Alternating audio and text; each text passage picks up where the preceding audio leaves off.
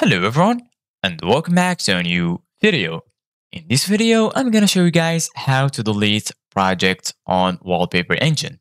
So if you guys want to learn how to do it, then just follow the steps that I'm gonna show you.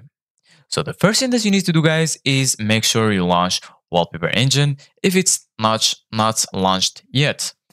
So just go to Theme, Library, and then go to Wallpaper Engine and click on Launch.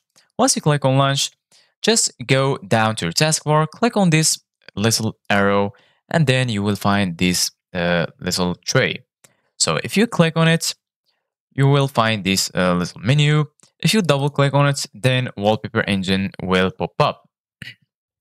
So firstly, you will be here in Installed. Basically, guys, here in this section, you will find all of the installed wallpapers on your PC. If you click on any of them, you can set it as your wallpaper. If you want to browse for wallpapers, just go ahead and click on Discover. And from here, you can see a lot of suggested wallpapers, suggested categories like new approved wallpapers, highlighted creators, must-haves for phones, and etc. If you go ahead and click on Workshop, from here you will find a very big list of Steam Workshops wallpapers. From here you can browse if you want, or you can go ahead and click on the search bar and search for any wallpaper that you want. For example, I'm gonna search for Vegeta. And as you can see guys, those are the results for my search.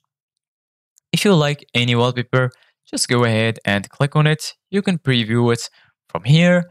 If you like it, then just go ahead and click on subscribe and go back to install, and you will find it added in this section. Just click on it and then it will be applied.